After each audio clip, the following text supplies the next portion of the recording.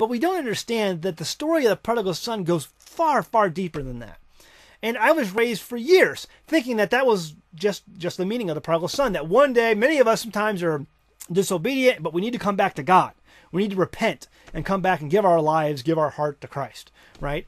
Well, no, this is so much deeper than that, so much deeper than that. Really, this is a story of these two houses. This is the story of the two houses. The younger son, Ephraim, okay, who is the younger brother, goes out and squanders his inheritance, is cast out amongst the nations for his disobedience. And what happens? The younger son wakes up amongst the Gentiles, wakes up amongst the pigs of the day, and sees his disobedience and understands that I need to go back home to Papa. It would be better for me just to be a servant in his house rather than be out here amongst the nations, be out here amongst the pigs. You know, that's another thing that's really interesting to note. Do you know that every time swine or pig is mentioned in your Bible, both Old and New Testament, it's used in the negative context? Every single time. There's a good clue. But we're talking about the prodigal son and that the younger son comes back. But what happens when the younger son comes back? Who's not happy about it? The father's happy. He goes out there and places a robe on him, puts a ring on his finger, and kills the fatted calf and throws a giant party. Well, who's not happy about it? Who gets upset and goes out of the house and pouts? It's the older brother. It's the older brother, Judah.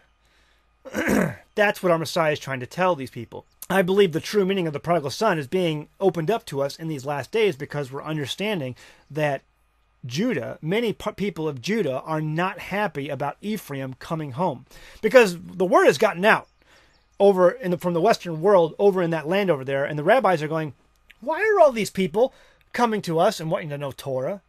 The Torah is not for these people. It's for us, for the Jews. Why are they coming out to us? Well, it's because Ephraim's coming home. And some of the rabbis, some of the more astute rabbis who know about the two houses of Israel are scratching their heads and going, maybe this is Ephraim coming home. Maybe this is the 10 tribes, the northern kingdom, who was scattered out and who lost their identity, who forgot who they were, and maybe this is them coming home. Could it be?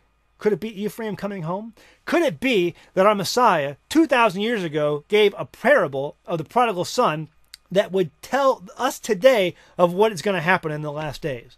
That the younger brother would come home with a repentant heart and a desire to once again be in the Father's house and once again be reunited with his brother Judah.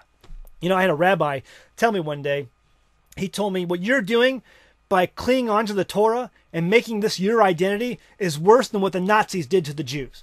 This was a rabbi. A rabbi told me this on Twitter. He said, what you're doing by clinging to the Torah is worse than what the Nazis did.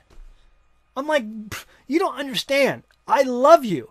I tweeted back to the guy. I said, I love you. You don't understand. You are my brother. I long to be in the house with my brother. I would die for you. I would fight for you. You are my brother. I love you. I want to come home. He didn't know what to do with that. He didn't understand what that meant. And, so when you hear a lot of Jews today, Messianic or even rabbinical Jews in the land, the Orthodox Jews in the land, they have a very hard problem with people wanting to come home and be in the house. They have a very hard problem with people clinging onto that Torah. And they have a very hard problem, some of them, with two house. And